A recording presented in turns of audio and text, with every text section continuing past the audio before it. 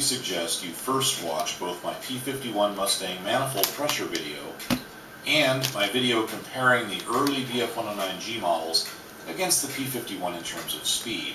I'll link both of those videos in the description below. If you watched my earlier videos, you know that the 109G series has an engine that's much larger than the P-51s. It has 35.7 liters of displacement versus only 27 liters for the Mustang. Yet the P-51's Merlin engine is more powerful, largely due to its ability to run at higher manifold pressure values, which are largely because of the higher octane fuel that was in use by P-51s at the time. These factors, combined with some aerodynamic advantages, allow the P-51 to fly much faster than the early 109Gs, usually between 40 and 60 miles per hour faster, depending on the specific variance, altitudes, and some other variables. To address this, the Germans had to increase the power from the 109's DB605 engine. However, fuel quality issues, meaning lack of high-octane fuel, prevented them from simply increasing the manifold pressure, so they had to think a little outside the box. This led to the MW50 methanol water injection system and the development of their higher-octane C3 fuel. This video will focus heavily on methanol water injection. It's also possible to inject pure water, or yet another variable we can't really account for. Up front, there were at least 3 variants of the DB605 engine. The top dog was the DB605DC, which was run with both C3 fuel and MW50. With this combination, at times it was authorized to run at 1.98 bar or 59.2 inches of manifold pressure, giving it 2,000 horsepower. This is likely the configuration that boosted it over 450 miles per hour. Another combination was the DB605DB engine. This was probably more common. It could be configured to run with either C3 fuel or with B4 fuel and MW50. Both combinations ran at 1.8 bar, 54 inches. With the C3 fuel, it put out 1,800 horsepower at sea level and 1,550 at just under 20,000 feet.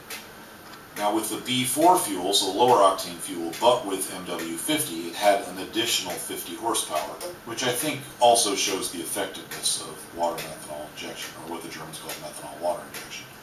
Of course, with the extra power, it needed to spray more MW50 fluid, so now it ran the tank dry in 2 10-minute bursts of power.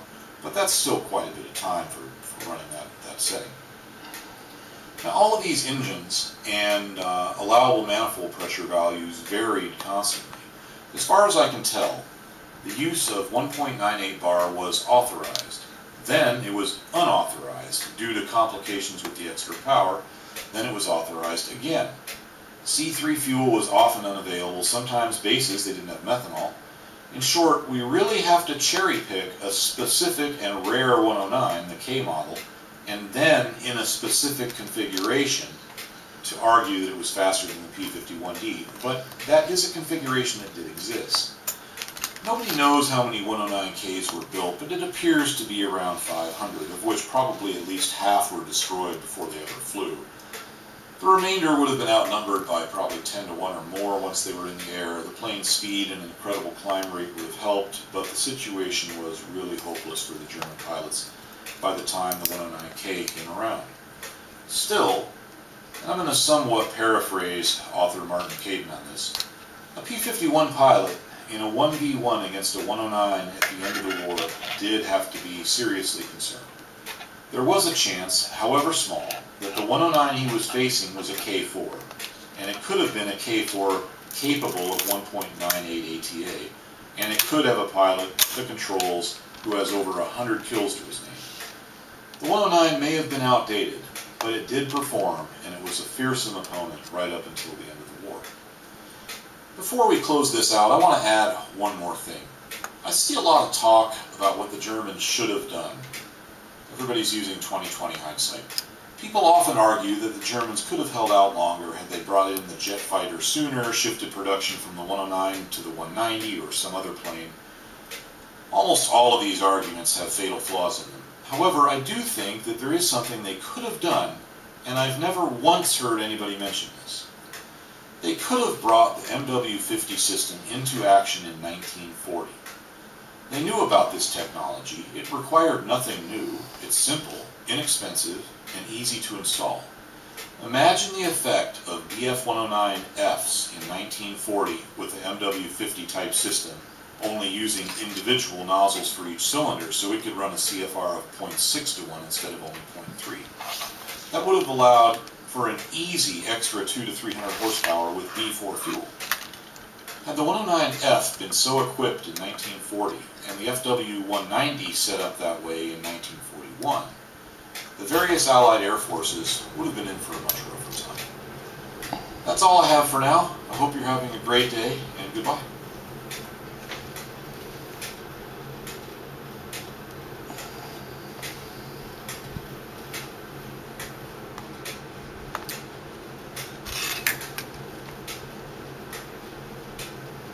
Greetings, this is Greg. I would like to talk about the very advanced supercharger drive system used in the Messerschmitt BF-109. It's more advanced than any other drive system I've ever seen on a supercharger in either the aviation or automotive world. It has the advantage of being able to infinitely vary the supercharger impeller speed throughout a huge range, independently of engine RPM, and even bring the impeller to a near stop. We're going to start off here by looking at the American P-40 Warhawk's Allison engine and supercharger. Like just about all World War II fighters, the P-40 has a supercharger to boost the engine's power and to help it sustain this power in the thinner air at high altitudes. Without a supercharger, the Allison engine would have a maximum manifold pressure of about 30 inches of mercury. With all other factors equal, more manifold pressure equals more power, and the supercharger is capable of delivering the engine's maximum allowable manifold pressure of 52 inches. Let's take a look at the Allison engine and its supercharger. It's mounted at the back of the engine, which you'll see it in the comments. The only thing I can come up with is that it may offer advantages in supercharger intake design, since the air only has to turn 90 degrees instead of 180 degrees to reach the impeller. In my own testing in cars, that doesn't really make any difference if the intake is designed properly, sufficient diameter piping and such.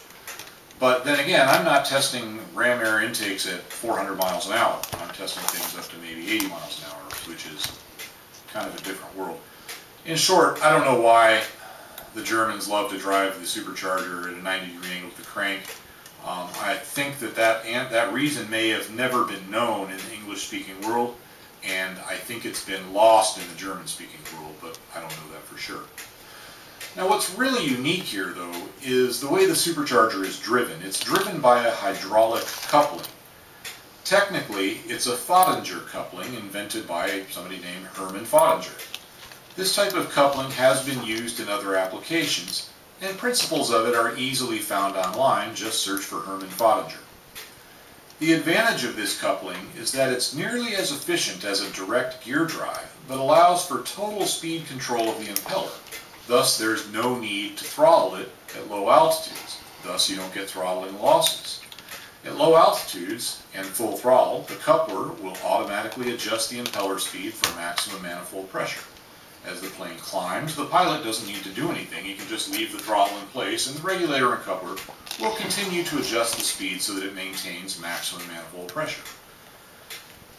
This is much more effective than throttling. Throttling means cutting off the air to the supercharger to regulate boost at low altitudes. And by not having to throttle it, it just allows for more performance, and it also allows a wider range of operation.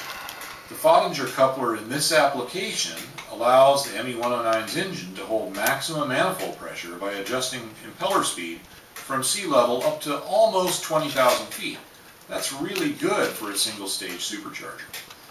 None of this should be taken to mean that the 109 supercharging system as a whole was superior to later American airplanes. I don't think it is. For example, typical U.S. Navy fighters had dual superchargers with 2 speeds on one of them, plus intercooling. These systems were very effective. However, the 109's supercharger drive system, when viewed by itself, was generally superior, and it is a big part of the reason the 109E was equal or better to any other fighter in 1939. And even by 1945, the performance of the late 109s, like the K4, were about equal to the latest P-51s. Thanks for watching. Please like and subscribe, and I hope you're having a great day. Bye-bye.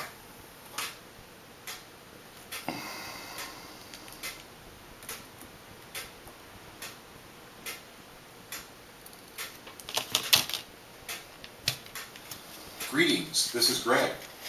Let's talk about aircraft turning performance, meaning minimum turn radius and maximum turn rate. Later in the video, I'll show you how to calculate these numbers for yourself.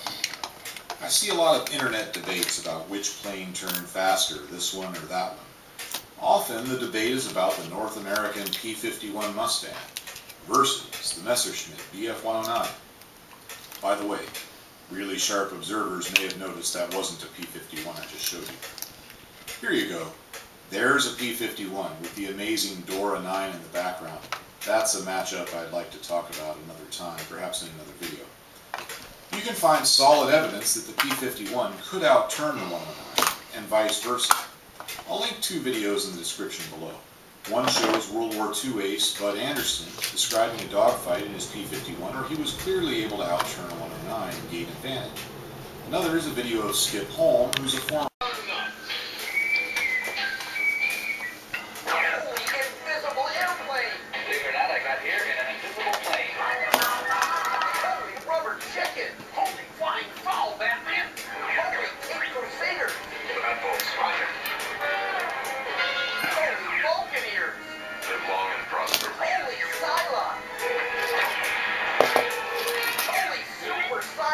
Saturday night, starting at 7, 6 Central on BTV. And the back home.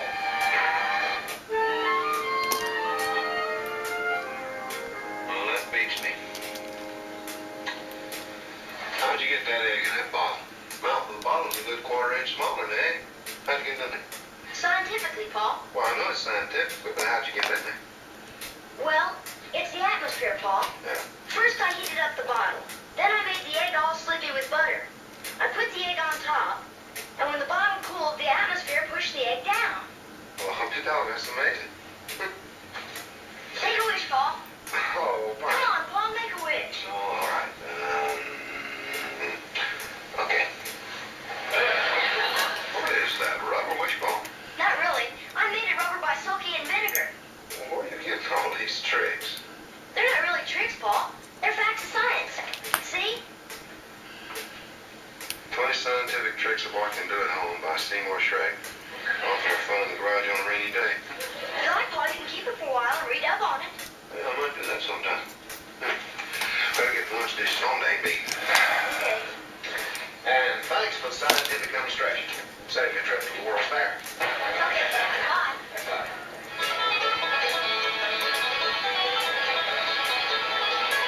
Well, I'll be dog. This the dark. Yeah, Charlie, come to you. Looks like.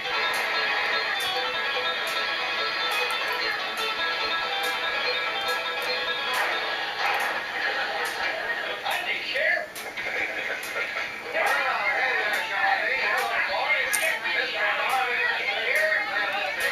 What's the world is here? Well, we got us an issue to the third generation. Well, congratulations. Oh, she is. Name's Angelina. Angelina. We named her after you, Sheriff. Because she done so much to help us. Well, what do you know about that? Is that there? Is that there? Oh, you want to take my finger, mate? You boys must be pretty proud to be uncle. Oh, they're too choked up to say anything. Well, come on out of the sun. Come on, boys. That's the time. You bring that back. Never right away, huh? Oh, well, Charlene, where's your husband? That's in the mountains. Possum season. But with another mouth to feed, he's got to keep his nose to possum hole. Is that in possum now? He had to make the change. He was in beaver, but wading in and out them creeks and swamps just kept his head stuffed day and night. It's good.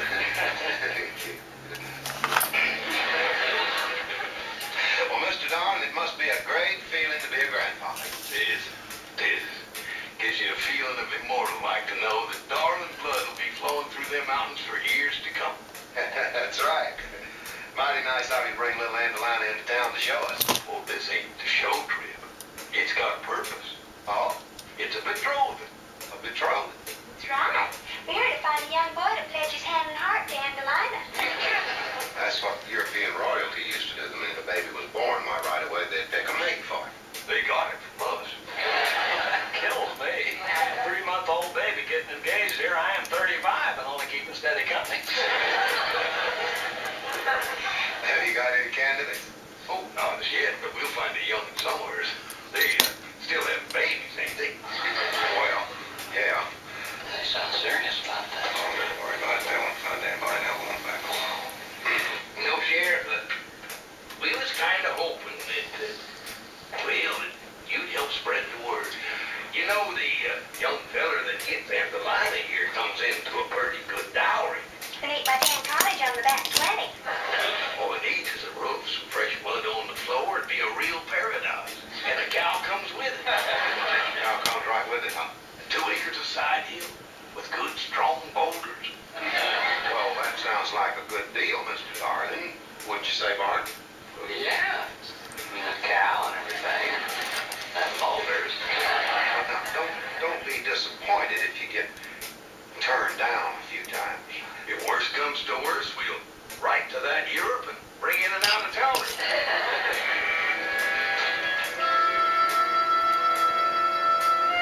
Well, Sheriff, this is a surprise. Ain't it? Well, come on in, won't you? Boys, Hi, Sheriff. Charlie, boys.